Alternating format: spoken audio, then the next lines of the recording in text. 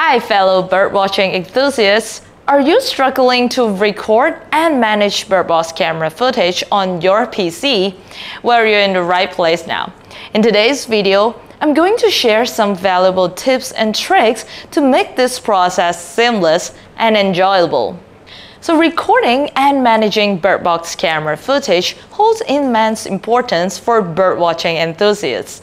It allows enthusiasts to capture rare and fascinating bird behaviors, creating a valuable record for future reference and research. Organized footage management assists enthusiasts in sharing their findings with the birdwatching community, fostering education and awareness about various avian species. And recording and managing birdwatch camera footage enrich the birdwatching experience, providing enthusiasts with a wealth of knowledge and a deeper connection to the avian world. So selecting a suitable birdwatch camera is paramount for effective birdwatching and wildlife observation. The right camera ensures clear and detailed footage, capturing the avian's behaviors. Factors such as camera resolution, lens quality, and low light performance are crucial. So here we have two birdwatch camera. This one here is the wireless birdwatch camera. It has a 2.5mm wide angle lens, provide a wide angle view that's about 120 degrees with the adjustable focus feature.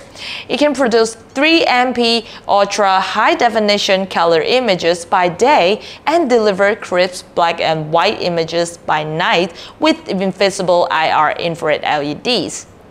And this one we have the IP birdwatch camera.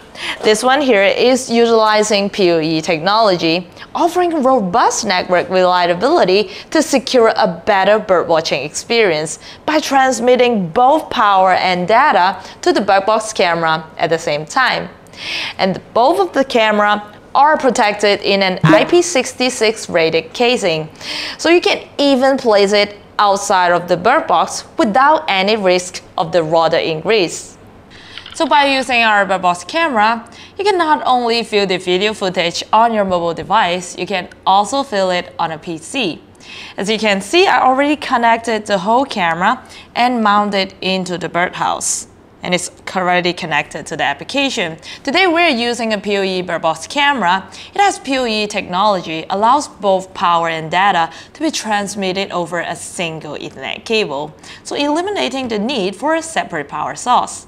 So I'm going to move on to a PC and show you how to connect the camera. So now we're in front of a PC and I already downloaded a software called VMS that is specifically designed for recording of birdwatch camera footage. Now I'm going to show you how to use it. This is the VMS. I'm going to double click it.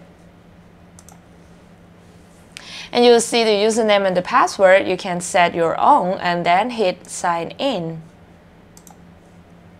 After sign in, make sure you click on Add Devices manually.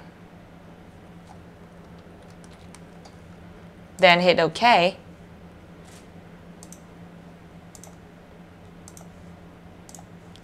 Hit Menu Add.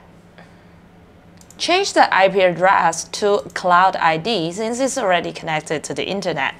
And where can you find the Cloud ID? Just going back to your phone application, hit Setting. Under About, you'll see the whole serial number. Just copy it and open it up in anywhere so you can see the whole number. And type it into the Cloud ID. It's kind of long, so it'll take a little bit of time. Make sure you type it in correctly.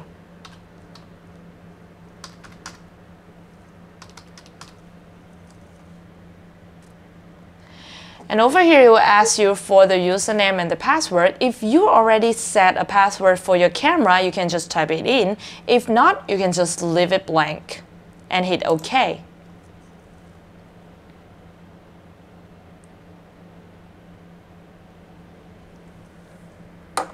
It will take a little bit of time for it to connect. Now it's already connected. So we're going back home. Under Monitor,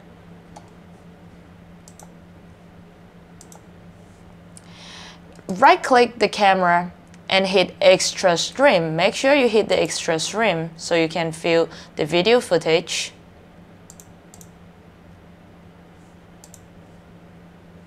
Here we go.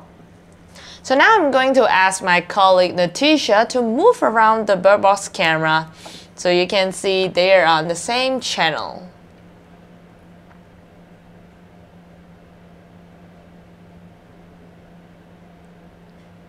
Here we go.